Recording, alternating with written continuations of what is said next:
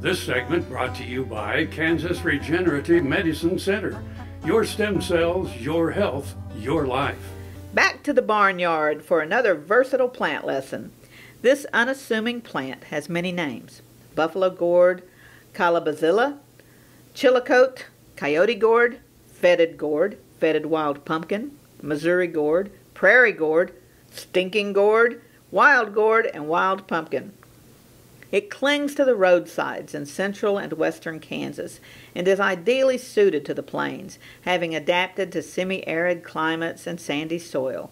It does not require a lot of rain. One reference said that it is particularly well suited to marginal agricultural lands.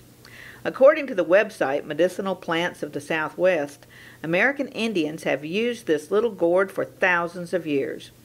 It has been used traditionally in various ways as a food, cosmetic, detergent, insecticide, and ritualistic rattle, said the site.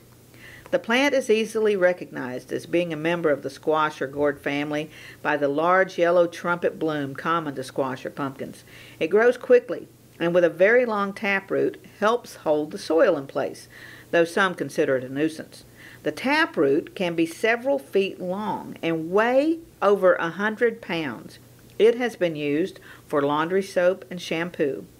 The website described medicinal uses as everything from a pain reliever to a dewormer, disinfectant to ulcer cure. As a source of food, the gourd may be cooked like squash when it is young, and the seeds may be roasted or ground into meal when the gourd browns. I pick them to dry and decorate.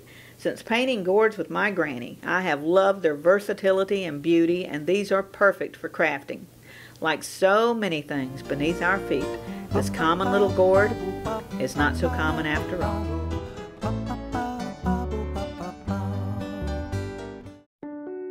We started farming in 1970. It was harder work then than it is now, a lot more physical work and the wear and tear on my knees and my body. Now here I'm 70 years old. Well, I started having knee pain here 4 or 5 years ago, and so I was looking for a stem cell clinic, and lo and behold, my good friend John Farley and Ken Wood, who'd been customers and friends for a number of years, opened their clinic, and in about 2 months my heel was a lot better, and then at the end of 3 months and then going on 4, why my knee started making significant improvement, and it's sure been a blessing, because before I had the stem cells, well, I'd be driving a tractor, and if I sat in a tractor for 2 or 3 hours, when I got out I'd have to stop and get the kinks out of my knee and shake it, and today that's not a problem.